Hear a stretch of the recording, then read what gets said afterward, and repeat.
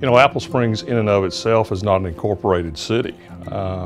It's a community centered around the school district. You know, what goes on in our community pretty much is what goes on at school. It's just a real good place for kids to grow up. My name's Cody Morey. I'm the superintendent and the head football coach at Apple Springs ISD. We're classified by the UIL as a 1A school. We have 200 students, pre-K through 12. We have approximately 50 students in the top 4 grades, 9 through 12. Our senior class this year has 10.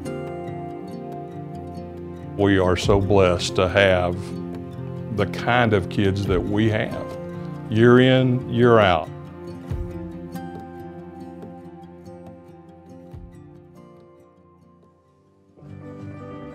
I visited Texas A&M Texarkana, so they were really great. That's actually where I'm heading, so it was really good for me to see what it's like and where I might be. My name is Catherine Turner. I am a senior here at Apple Springs ISD. I will be attending SFA in the fall. I'm going to go for a biology degree. My name is Layla Powell. I plan to go to Stephen F. Austin State University. Most of our students who will leave Apple Springs and pursue higher education are first-generation college students.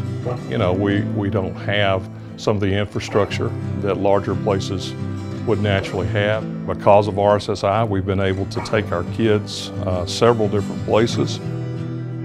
RSSI has done a lot of different things for us. One of the most fun things I remember, they chartered a bus for us to take a college tour over to Texas A&M Texarkana, which one of our seniors, he's got a full ride to attend there this year.